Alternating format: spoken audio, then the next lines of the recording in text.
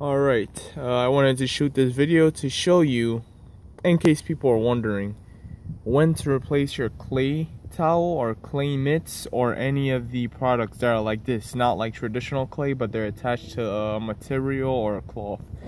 Usually they would start like having these bigger holes in them. That's like missing pieces of clay actually in there, and it starts to get a brown hue kind of color to it when it's like very full of contaminants from the car.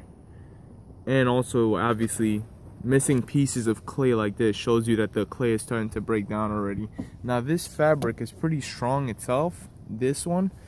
The only part you have to really worry about is the clay material itself, like when stuff starts to get stuck in there like this, things like this. This is when you replace your clay mitt or clay towels, when they start to get kind of dirty and misshaped like this. You don't want to keep putting it back on the paint of the car, because that's when you start scratching the paint instead of cleaning off the paint to polish or wax.